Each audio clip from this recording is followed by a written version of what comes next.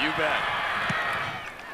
Bradford hangs one out of there beautifully, and Fagan is hit at the 13 and down right there. So it is Bradford doing an excellent job of punting for Texas. 7-3, OU leads it. With Jason White backed up inside their 15-yard line. 7:04 left in the third. And White throws high, complete to Merriman to the 20-yard line.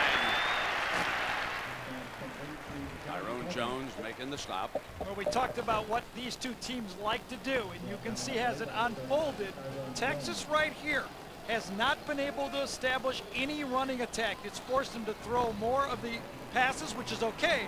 But look at this, 10 finesse plays. That is not the way they wanted to do it. Oklahoma doing right about what they want to in this football game, except scoring points. 2nd down and 4 for the Sooners. Jason again rolling hard to the right, on the run. What a collision at the 28-yard line. A penalty flag is down. The tight end Smith was working over there. Nathan Basher popped him.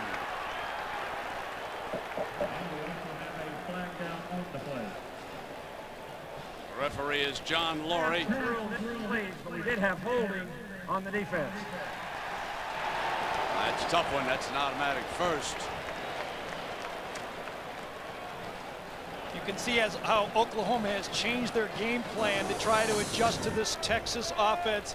There's the hold on the tight end right there, right in front of the official. Holding defense, previous spot. Call is made. Everett Rawls, the outside linebacker, was the one who had the tight end that time, Trent Smith.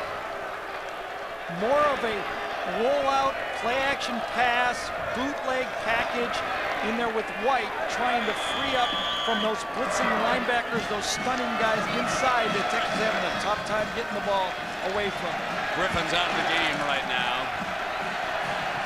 So Ronaldo Works, the sophomore from Tulsa. He's a running back for the Sooners. Hit on the release. He paid a price. Fagan did. And so too did the quarterback as Tyrone Jones drove in on top of him that time, and Corey Redding there also on the hit. Well, that guy's not picked up at all in the design of that play. The quarterback has to release it.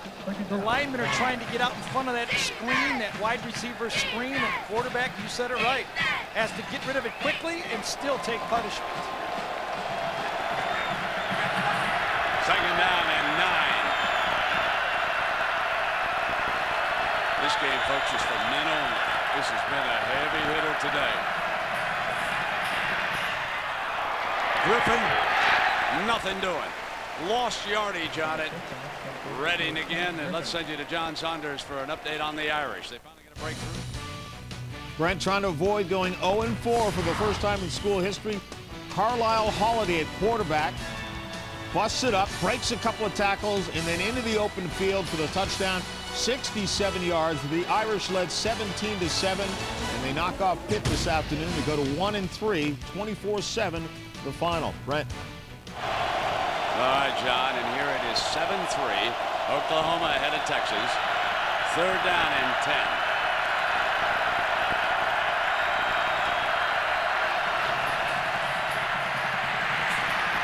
Hit by Johnson, diving catch, 1st down, Smith. I don't think so. No, they wave it off. Yep. The official said it was on the ground. That was a nice play by Smith. He laid out. White, because of the blitz inside, had to get out of the pocket, threw it, kind of a jump pass, and the ball skipped. I thought it did. That was a nice try. It was a good try. That rascal tried. He made it look good on the short arm. That's right. Yes, indeed. Who's going to make the big mistake? That's what it looks like this game is going to come down to. One big mistake, because both defenses are dominant. All right, Jeff Ferguson. 8 men in burnt orange trying to get there. Gets off another beauty. Drives Basher in the 23. Slips one, but not the next two, and Rocky Calmus makes the stop for the special teams. You talk about a player who's a leading candidate for the Butkus. There he is right there. Jackaroo. Well, Brent, Gary Gibbs and the Oklahoma Sooners had lost 4 in a row against Texas in 1993. Cale Gundy, despite a problem with his hip, rushed for 3 touchdowns, passed for 111 yards with just 1 INT, and Oklahoma upset Texas 38-17. And there's Gundy on that OU sideline.